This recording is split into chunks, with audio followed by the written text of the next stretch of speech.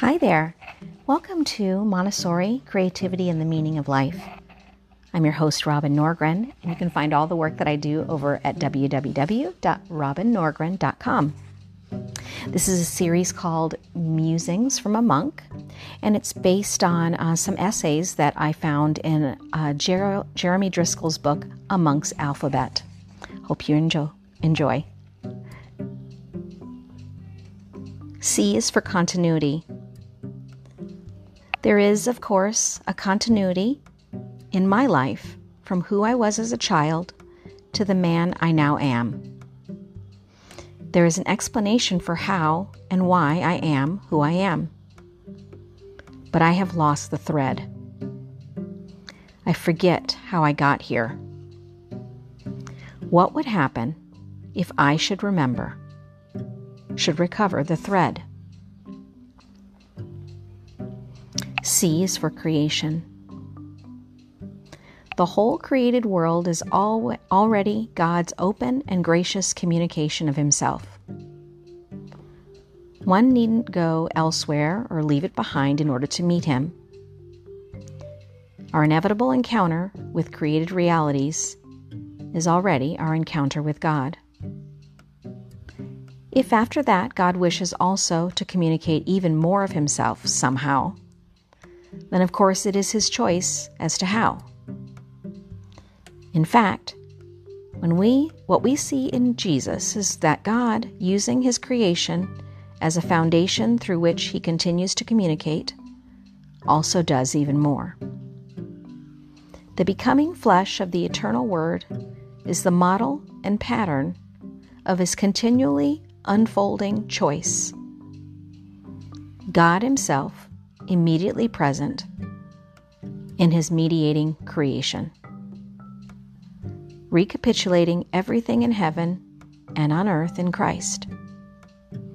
Man gives voice to voiceless creation, but the incarnate Word gives voice to voiceless man. C is for cross. I was praying before the painted cross in the abbot's chapel. It is hundreds of years old, going back to the 13th or 14th century. It is beautiful. The dead body of Christ is so giving, filled with light, and surrounded by angels. I thought of it hanging somewhere, looking like that, every day during all those centuries. I thought of all the events of history that have unfolded.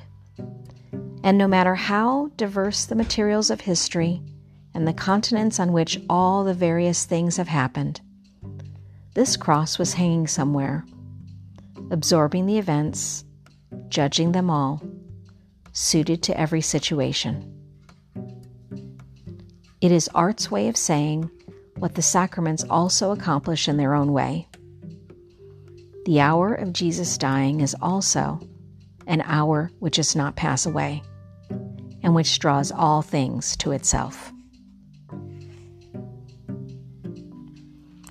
C is for crowds. I was praying after Compline one evening before the Blessed Sacrament, and became aware after about 10 minutes of Father Martin, age 92, rising, cautiously genuflecting, and then advancing slowly and quietly down the hall into the cloister of the monastery.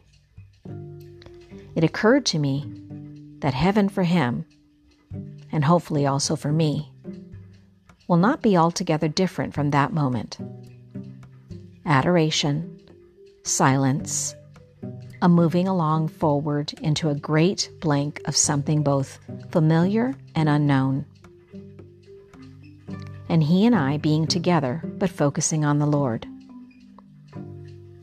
What was especially new for me in this insight was noticing that in my thinking about heaven, I usually tend to have a sense, only half explicit but solidly there, of crowds of angels and saints in a great communion of adoration.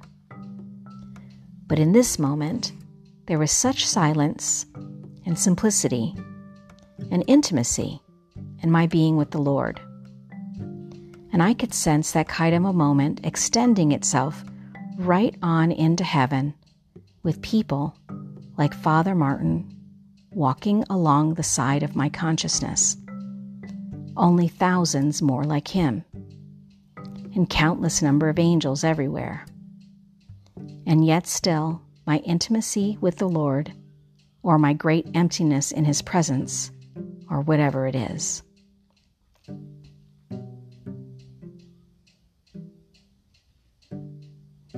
C is for crumbling.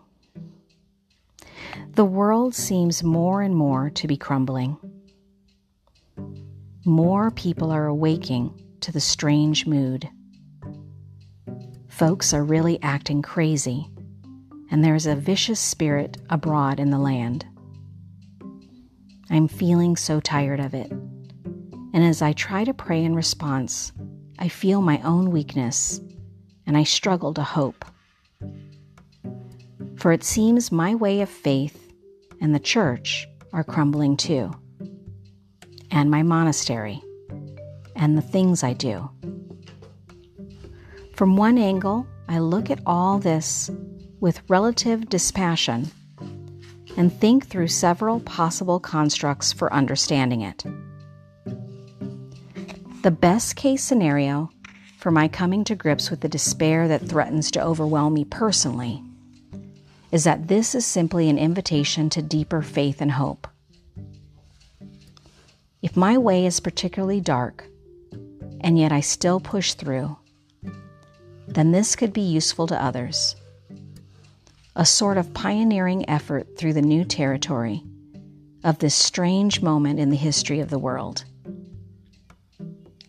Worst case scenario is that the wickedness in us all has been somehow unleashed, and the world will finish first in a savage bloodbath, and finally in a dirty nuclear holocaust. With the same dispassion and clarity, it seems a clarity to me, though it may not be. I try to pray. My prayer is either just what is called for, or a huge nothing, which at least causes no harm. I shall try to persevere in prayer, despite the severe temptation to think that it is nothing, and that no one is listening. I see no way out of this dilemma because prayer, with no one listening, may be some mysterious being conformed to the cross of Christ, who after all cried out, my God, why have you forsaken me?" Or it may simply be no one listening. The safest bet is to continue in hope. It seems impossible to me to imagine or conceive anything greater than the content and claims of Christian faith. Obviously not these as poorly represented, but as they really are. These do not seem human in their origin. They are so refined. They are more than human. They are divine. Is there greatness in argument for their truth? If so, why does it not persuade all, or at least more? Living the Christian life is the only argument, the only way forward. I am trying to live from the old truths in this new and changed time. Thank you so much for stopping by.